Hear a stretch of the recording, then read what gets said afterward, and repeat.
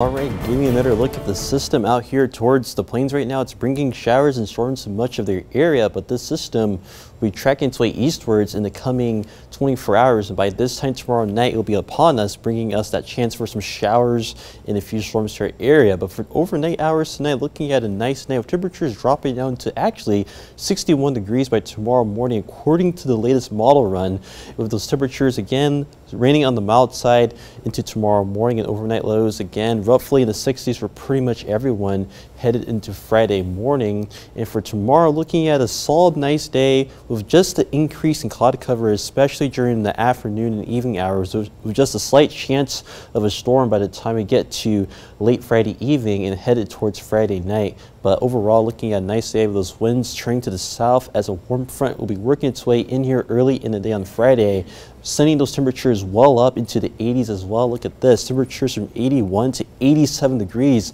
by the end of the day tomorrow. So looking at a solid, beautiful day for your Friday. A tad more humid, but as we head towards Friday night, though, we do have some severe weather to talk about, mainly from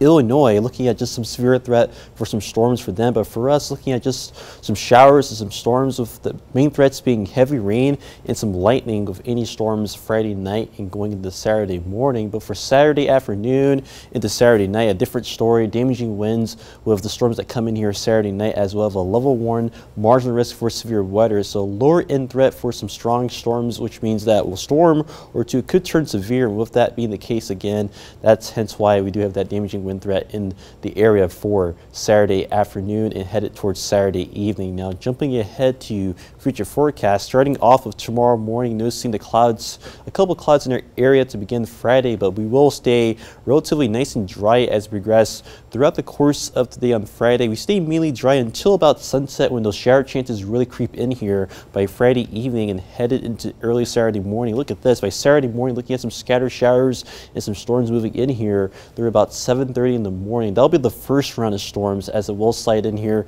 by about the noon to 1 o'clock hour, and then we get a bit of a break from the action before a cold front will come in here Saturday evening, and that will bring us another chance for maybe a couple isolated storms along that front. And again, any storms that do form along that front could turn severe, as with that marginal risk of severe weather in place, there is some energy, there could be some energy in the atmosphere for this to actually lead to those storms turning severe, as according to the models, they do show that we could have some energy, especially around 1500 joules of Cape, which is actually marginal for severe weather to actually take place. And with that being the case, we could see again maybe a strong storm or two later Saturday afternoon and into Saturday evening before this front sweeps through the area later on Saturday evening into Saturday night. So looking at just again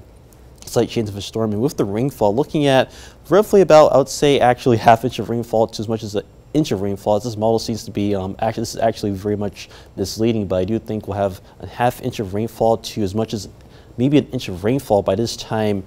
Saturday night. So looking at quite a bit of rain coming your way, but then after that, it's back to some sunshine for Sunday afternoon. And again, looking at those beautiful temperatures continuing into Monday, 78 Monday, 88 on Tuesday, and then storms likely Wednesday into Thursday, with those temperatures back up to near 90 by the following Sunday.